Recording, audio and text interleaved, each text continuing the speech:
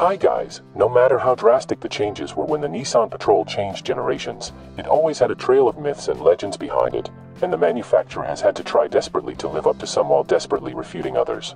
Fortunately, Nissan Patrol Y62 has not lost its frame, but suspension became fully independent, though quite long stroke. The drive became automatic AWD or TOD, with the momentum transfer forward as wheels slip, or under the influence of other factors. The inline engines have gone into oblivion, along with crusty heads and burned blocks. V-twin engines, more and more 8 cylinders took their place. The passenger cabin ceased to crush a tall driver with a ceiling, and even the Land Cruiser envied its volume, which never happened before. A big SUV of any class must necessarily have a V8 under the hood. The Americans have been teaching this to the planet for 300 years, and the planet realized it only recently. Without these 405 horsepower and 560 Nm of torque, the Patrol Y62 would be like the old one. That is the car for those who are late to live. The 7-speed automatic is as good as it gets.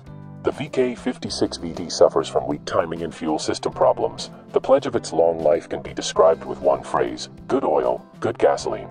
The engine is equipped with the DIG direct fuel injection system, as well as a VVEL variable valve timing and lift system, which has not helped it much in terms of fuel consumption. I, for example, managed to maintain 17.6 liters per 100 kilometers. To interrupt the triumphal run can be a timing chain, or rather the whole mechanism, because you will have to change the whole, but the chain will be to blame, namely the drive of the camshaft of the right side.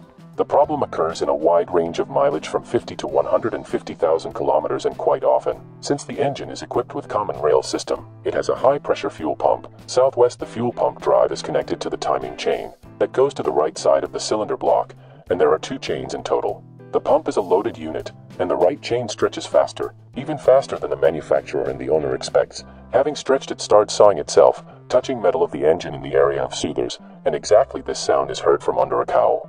After the 2014 restyling, the assembly was modernized, and it is no longer necessary to shell out huge sums for repairs, it would seem. Live and rejoice, but it became a shame to load the chain of fuel injection pump, and by 100,000 runs, or even by half of that time, it contributes to the chronicle of failures. I mean the infamous pump rod. For a long time there were debates about what causes the destruction of the rod. They found chips in it, traces of contact with the drive and even with the bottom of the well. But the important thing is that a new original fuel injection pump will cost at least $1,000. A remanufactured one can cost 3 times less, but it has a warranty only from the seller. Also, if you change it at official dealers, the preventive replacement of timing gear will follow, which will double the cost of repair, bringing it to the level of, what else would I buy petrol? The catalysts can be killed by a tank of low-quality gasoline, and that's even more plus to the current bill. If you're trying to save money and do nothing, you could get an overhaul of your engine because of the honeycomb breakdown. All sorts of little things like a cracked washer reservoir and a wedging fan clutch, you can forget about it.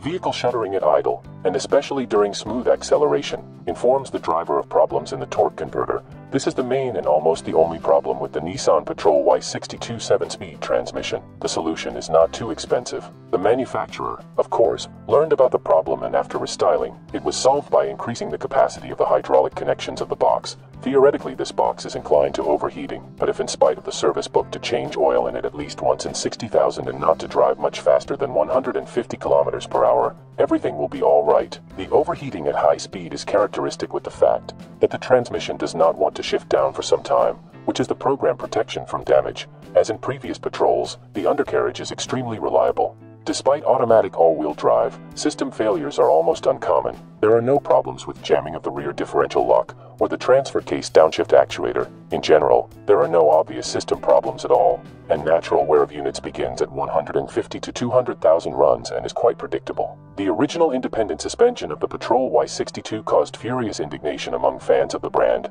At one time, a similar reaction was provoked by the rejection of the springs, and before that something else probably displeased the owners of any of the previous versions. The new is not welcomed here, even if it is not so new. Nevertheless, despite some problems, fully independent suspension Patrol Y62 has demonstrated its viability and the right to exist. And these problems were related not so much to the suspension itself as to the additional equipment. The Patrol of this generation was the first SUV with the HPSC system. This device, consisting of suspension shock absorbers and hydro accumulators, is intended to combat roll in the turns and simultaneously improves articulation on the off-road.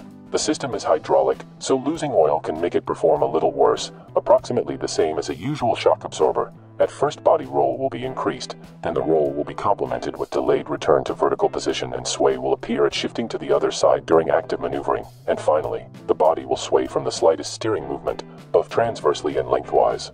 The car is heavy, tall, and even a slight loosening of the system becomes very noticeable. Rarely but a drop in pressure in the HVSC was accompanied by a knocking of who knows what on who knows what.